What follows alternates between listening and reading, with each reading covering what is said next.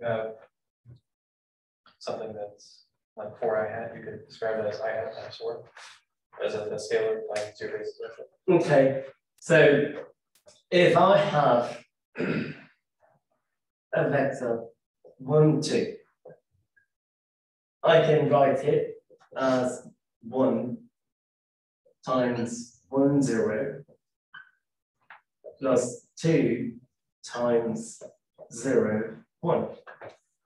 Yes? So I vector, unit distance from the origin along the x-axis, 1 times I vector, 2 times j vector. So I vector and j vector are simply the basis vectors for a 2D system. Why? I can take a linear combination in the sense, well, what does linear mean? It's a line. Huh? It's a line. A line. A linear combination is where you're simply adding, subtracting without raising to powers and such, because if you raise it to the power, quadratic, power function, etc., start dividing, rational function, so no longer linear. Sine, trigonometric, can't do it. So if you just add, subtract, you're doing a linear operation, a linear combination, because 1 of this and 2 of that. Yes, think of baking cookies. I'm hungry. So 1 part sugar, 2 parts flour, right? So those are the basis for a cookie. Do you agree? Basis vector of a cookie. Think of it that way. But there is more. So cookies are actually in at least 5 dimensions. Yes? What are the 5 dimensions? Does anyone bake? They're eggs. Huh? Eggs. Eggs. So you've got flour, sugar, eggs. No. What's that? Milk. Probably. Hey, yo, chocolate chips. Come on, don't mess me up here. Well, okay, 6 dimensions. So basic sugar cookie, you need water. Yes? Minimum 5 dimensions, unlike your gluten-free and all kinds of weird stuff. Why eat a cookie? Moving on. No offense. Some have to be gluten-free.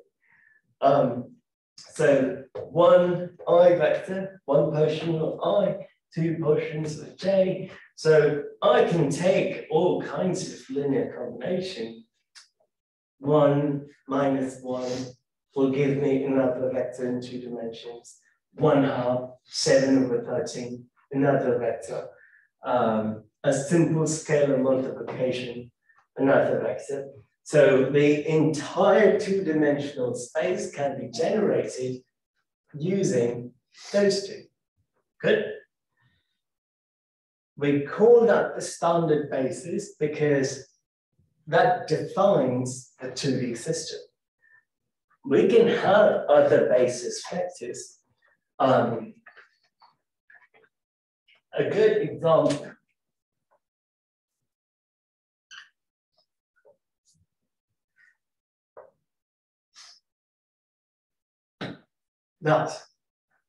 that's a line. Yes. All these years, you might have simply looked at it as a line y equals mx plus b. If you plan to get to linear algebra, now that you're in calculus 3, that is actually a subspace of the 2D space. Now you may ask me why. Can someone tell me why?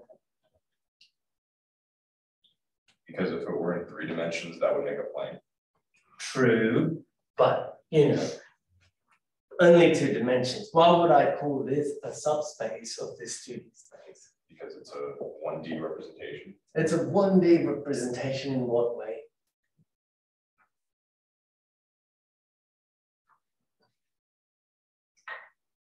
You know X, you know what, do you agree? If X is some value, you have what? You actually don't need a another bit of information. This isn't a 2D plane, but this is a subspace of that 2D plane. Why? Every point that you would generate will only fall in that space. Do you agree? Yes? X-axis by itself is a subspace. Y-axis by itself is a subspace. If I asked you, well, what is the standard basis for that? What would you tell me? Clearly it is two-dimensional, so it has to have those two elements. Yes? Now, a basis for that. X, Y. X, Y, a basis vector will be of Basis X vector. vector. So you can represent any other point on that line using this one vector. What is that one vector?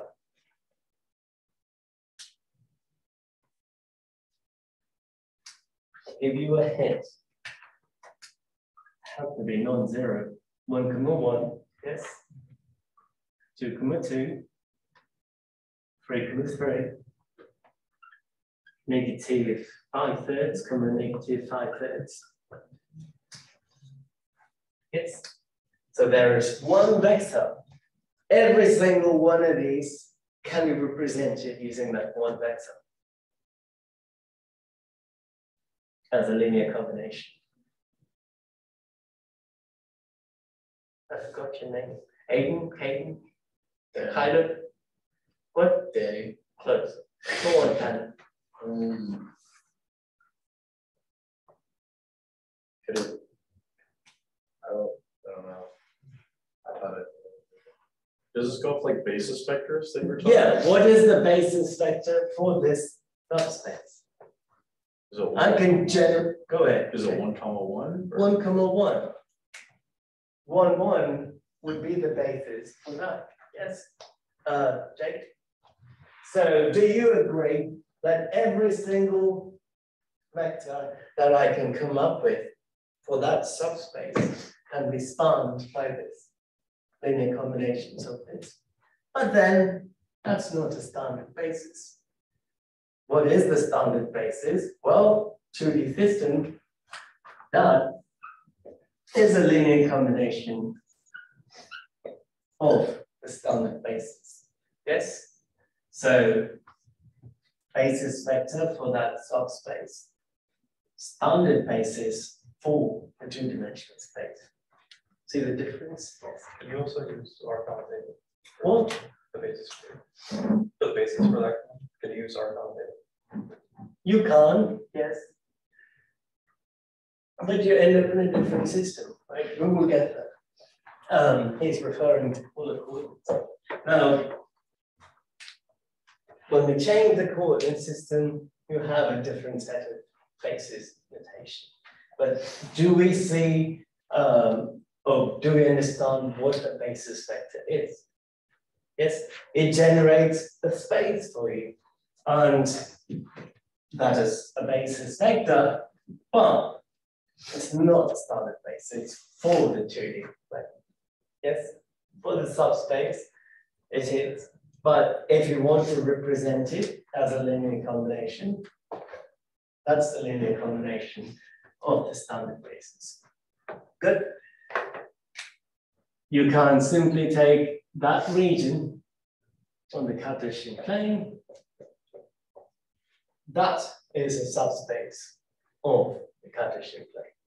There are conditions for a valid subspace beyond the scope of this class. We can take in linear algebra. Good. Are we clear? Basis vectors. So the notation I vector, J vector, K vector that we use in this class simply denote the basis vectors for a given dimension. Jake at the end of class mentioned that, what do they use? Hat in physics, hat notation. Use everything. Okay, but he liked the hat. So J hat I don't like the hard because in statistics that would mean an estimator. But then we don't do that either. Your book uses a bold notation occasionally to represent a vector. Good.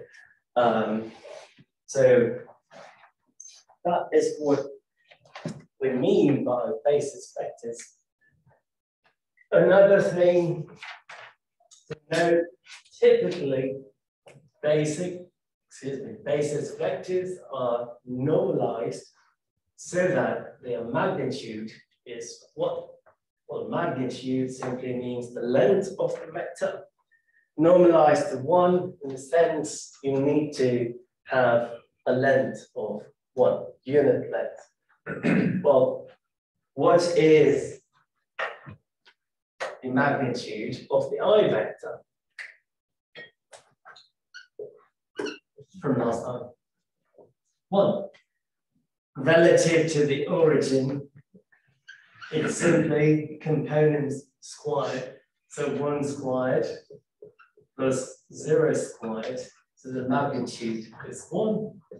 And that is the same as the length of the J vector. So standard basis vectors are unit vectors. Okay? No matter what dimension you are looking at.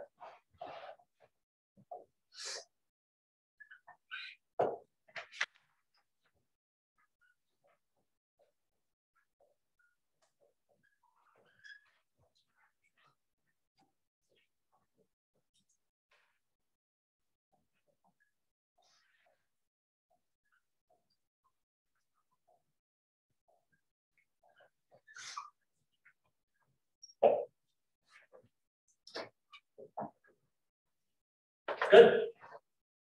Okay.